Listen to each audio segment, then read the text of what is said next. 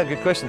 So this was formerly a military fire truck, which was built in a time of fear because of nuclear weapons, and it's supposed to pump water or deliver water, and wanted to change it into a vehicle for hope.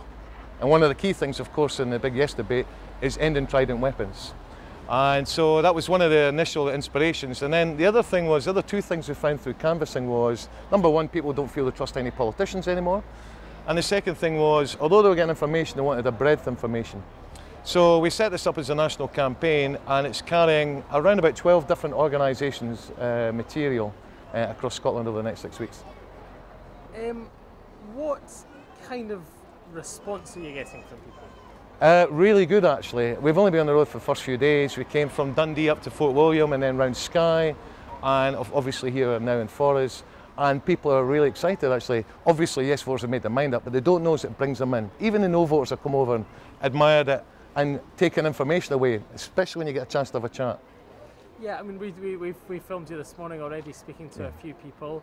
Obviously, mixed as you would expect, some for, some against, some not sure. But to be fair, it's been quite polite and civilised. Has that been your experience overall? Incredibly, actually. I think when we first went on the road, I had a little bit of doubt, you know, if we're going to have some vandalism or some trouble or some aggression towards us. It's been quite the opposite.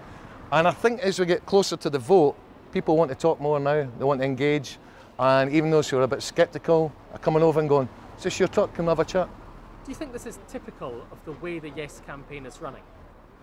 I wouldn't say it's typical, because it's the only truck we know of. But I think what's great about the Yes campaign is truly is from the grassroots up. For example, this is Yes Forres, this group over here today.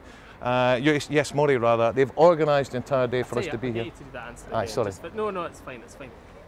I mean, do you think that this kind of grassroots involvement is typical of the Yes campaign? Definitely, definitely. If you compare it to the No campaign, this is one that's come from the bottom up. And that's one person, one vote. So the more people in the grassroots movement are going up and talking to each other, knocking on doors, sharing information, sometimes sitting down and have a cup of tea with their friends and family, that makes a big difference. Do you think you can win? I mean, the polls just will not shift, will they? There seems to not be any movement, and we're only 5 weeks to go. Well, we both know, of course, polls shift generally in the last 2-3 weeks. And if you look at the scale of the polls we've come over the last 2 years, typically 2 years ago you're looking at 28-30% on the Yes side. Now we're looking between 40 and 48, depending on which poll you receive. So the general shift has been from scepticism or a low percentage, and now we're getting very much the neck and neck. And so we have everything to play for. What's the biggest obstacle that people raise with you to putting across in the Yes polls? Well, if you're listening to No campaign, it'd be the pound. It's not. It's a range of issues. They want to know about pensions. They want to know about, can we afford it? They want to know about what's going to happen for my kids, free education. NHS is very important to everyone. And as we know in the rest of the UK just now, we've had the Health and Social Care Act came in 2 years ago, which has brought about the start of privatisation. That's a big issue for people here in Scotland. And across the whole range of the Yes campaign, from the Greens to Scottish Socialist Party to SNP Union, or even no party at all, they all want to protect that. So that's been one big issue for people. For you personally, is independence about improving people's economic situation, essentially a utilitarian reason for independence, or is it more philosophical? It's a range of things. I think, first of all, I would like to see Scotland be an equal nation state to all others.